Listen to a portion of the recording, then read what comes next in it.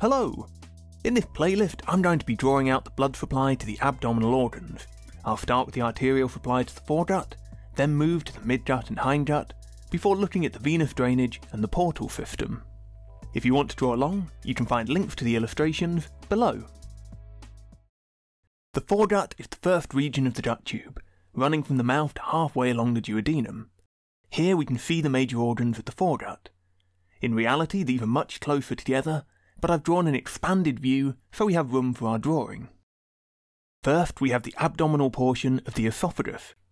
This passes through the diaphragm at the level of T10, and you can remember that because if you spell esophagus the British way, it's 10 letters long. At the end of the esophagus is the stomach, with its lesser and greater curvatures. Next we have the first part of the small intestine, the duodenum, and this loops around the head of the pancreas. Now technically only the upper portions of the duodenum and pancreas are part of the foregut, so I'll shade out their lower halves. In life the pancreas passes up behind the stomach, and its tail will finish here, at the hilum of the spleen. Finally we have the largest internal organ, the liver, and the gallbladder hidden underneath. All of the blood supply to the abdomen originates from the abdominal aorta, and this passes through the diaphragm at T12. The blood supply to the foregut starts with an unpaired artery that leaves the abdominal aorta just after it pops through the diaphragm. This is the coeliac axis, or trunk. The coeliac axis heads out and then splits into 3 branches, and I'll be drawing each of these in a different colour. First we have the left gastric artery. As the name suggests, this will head toward the left side of the stomach, supplying this part as a lesser curvature. It also sends esophageal branches to the esophagus. And that's it. The first branch, done. Next we have the splenic artery. This is a large prominent artery that takes a tortuous route toward the hilum of the spleen. As it does so, it sends numerous small branches that supply the tail of the pancreas. It also sends branches to the stomach.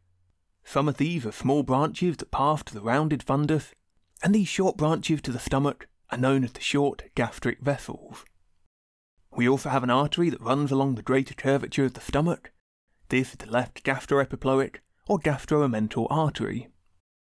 This means we have 2 major groups of vessels supplying the curvatures of the stomach, the gastric vessels and the gastroepiploic vessels. Now there are a couple of ways you can remember which one is which. You could remember that since the greater omentum hangs from the greater curvature of the stomach, the vessel running between them will be gastromental. But personally I prefer to remember that the lesser curvature is small, so I only have room to write the word gastric, but on the greater curvature I have room for a long word like gastroepiploic. So, that's the end of our splenic branch. The third and final branch of the coeliac axis is the common hepatic artery. This branch heads right toward the liver before dividing into 3 smaller branches. The first of these is the right gastric artery, and hopefully you can work out from its name that this will be passing to the right-hand side of the lesser curvature. The second branch supplies the stomach and duodenum, so we call it the gastroduodenal artery. This heads down here and divides into 2 branches. One supplies the greater curvature of the stomach as the right gastroepiploic artery. And we can now see that the stomach receives an extensive blood supply from all 3 branches of the coeliac axis. The other vessel supplies the upper portions of the pancreas and duodenum, and this is the superior pancreatico-duodenal artery. The third and final branch is the hepatic artery proper, that supplies oxygenated blood to the liver. Inside the liver it divides into left and right hepatic branches, and it's this division of the blood supply that separates the functional lobes of the liver. We also need to draw the cystic artery that supplies the gallbladder, and this normally arises with a branch of the right hepatic artery, but can originate from the common hepatic, or even the left hepatic.